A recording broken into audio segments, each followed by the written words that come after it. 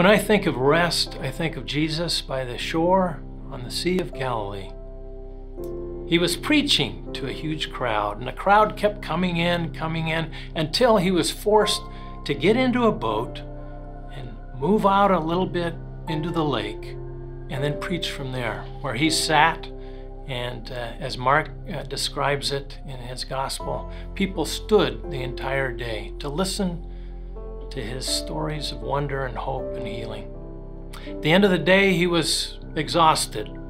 He needed rest. The disciples rowed him across the lake, but before they reached the other shore, a huge storm came up and threatened to swamp the boat. Jesus was still asleep, and the disciples in fear cried out, "Lord, save us!"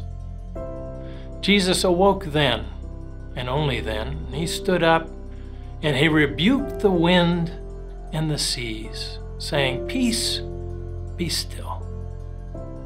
At once, all was calm. And the disciples said, "Who is this man that even the wind and the seas obey him?" I would have said the same thing, wouldn't you? Last week, I had a stormy week. There was a lot of howling winds, and the waves threatened to swamp me. But at the end of that week, I heard Jesus' voice. It came in the form of Sabbath.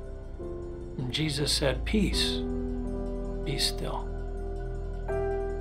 Enjoy the journey.